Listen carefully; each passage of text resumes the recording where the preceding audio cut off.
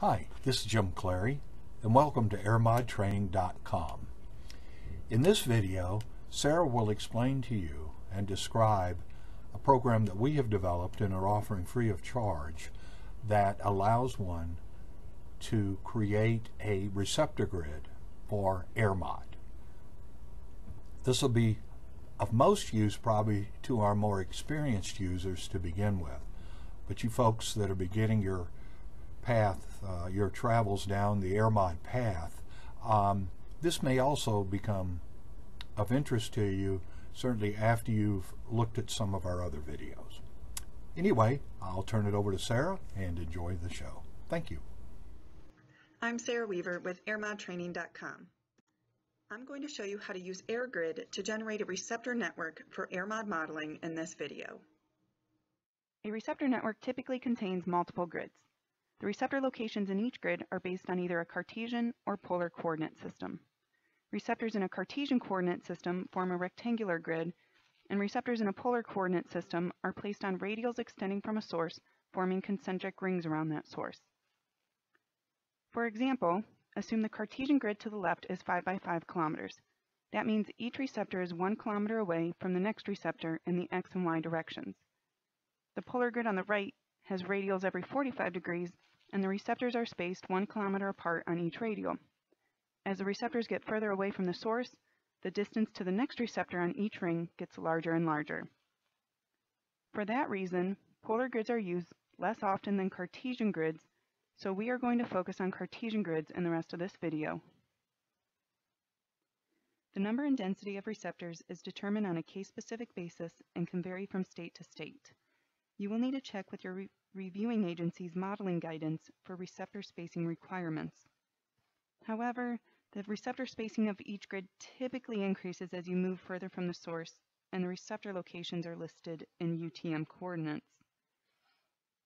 And there are a few special considerations to take into account when building a receptor network. If a fence or wall restricts public access to your property, on-property receptors are removed, and property line receptors are added to the receptor network. Sources impacted by downwash may require large, dense grids, and isolated dense grids may be needed to locate areas of maximum impacts.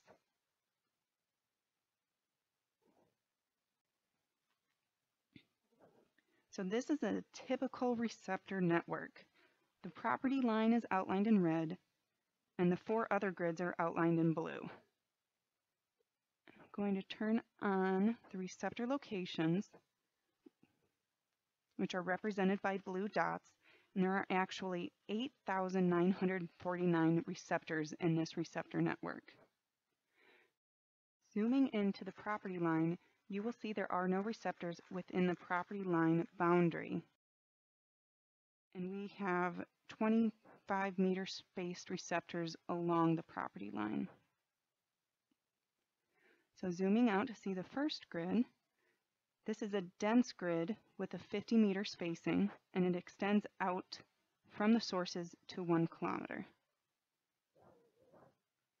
So the second grid is a fine grid, and the receptors are spaced 100 meters apart, and this one extends from the sources out to 3 kilometers. The third grid is a medium grid. This has a 500 meter spacing, and it extends from the sources out to 10 kilometers. And then the last grid is a coarse grid.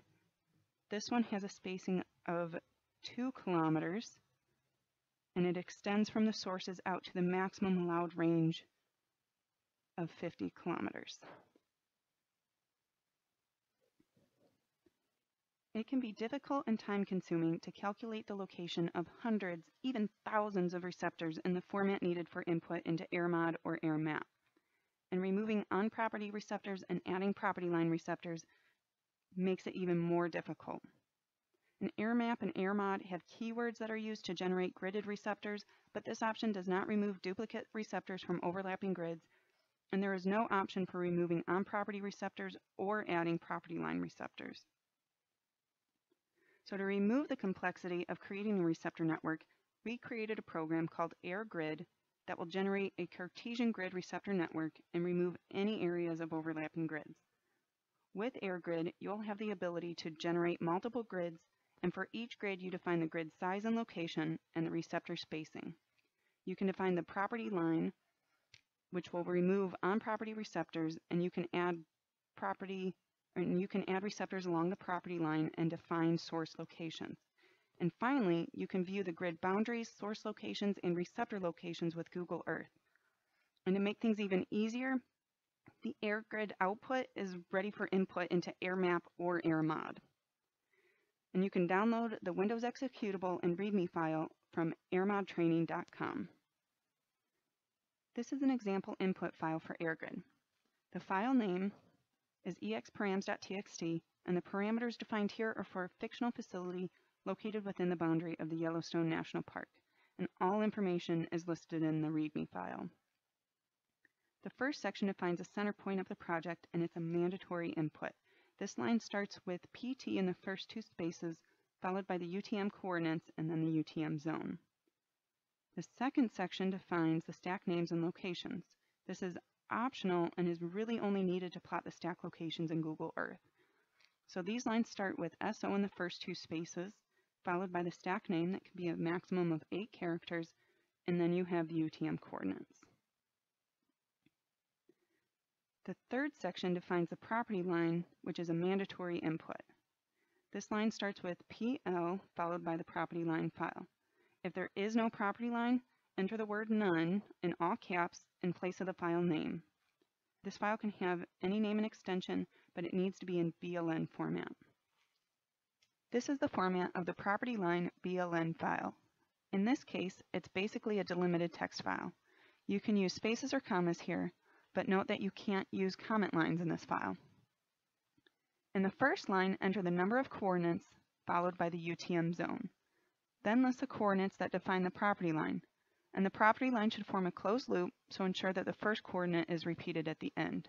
In this example, the property line is a triangle, so 4 coordinates are listed, and the UTM zone is 12. Going back to the AERGRID input file, the fourth section defines the grids.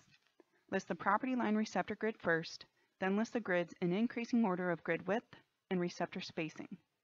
RE is required in the first 2 spaces, followed by the grid name. And the grid name can have a maximum of 8 characters. Next, you list the grid type, receptor spacing, width and length, and the grid center point. The property line receptors must have a grid name that starts with capital P, and this is grid type A and does not require a width, length, or center point. The spacing defines the distance between each receptor along the property line. And if you don't want receptors along the property line, just omit this line. Other gridded receptors must have a grid name that starts with capital G.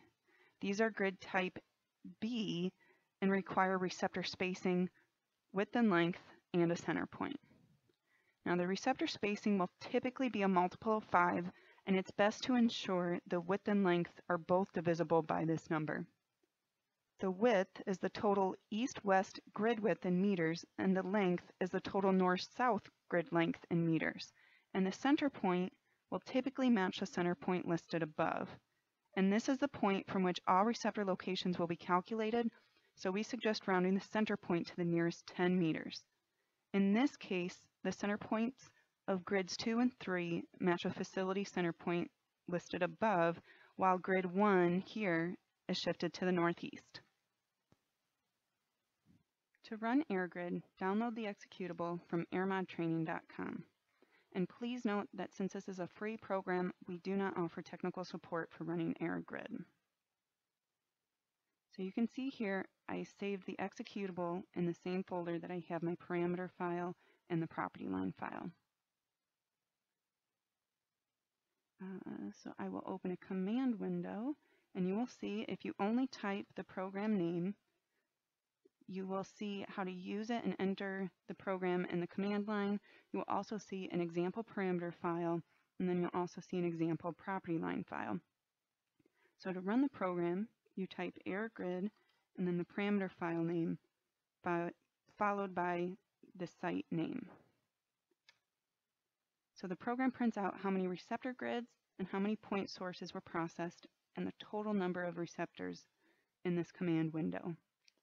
And over here, going back to our folder, you can see an XY file and a KML file were created, and both file names start with your site name that was entered in the command line window. So the XY file here, this is a file that can be directly input into AERMAP or AERMOD. And the receptors are listed by grid, and comment lines here start with 2 asterisks. And then the RE discard options, they're variables required by AERMAP and AERMOD. And more details on that will be available in our AERMAP training video.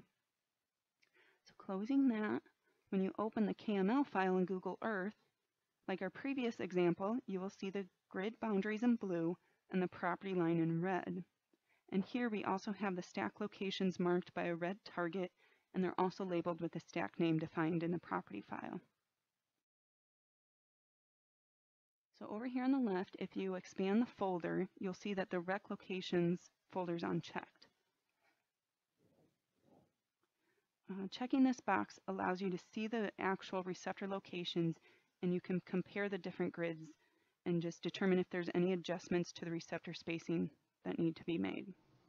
That concludes our demonstration on how to use AERGRID to generate a receptor network for AERMOD modeling. If you run into any problems setting up AERGRID or have any other problems with your AERMOD project, we offer online AERMOD training help that you can purchase at AERMODtraining.com. And during our session, you'll be able to ask any question related to your AERMOD modeling project. That's it for now. Thank you for watching.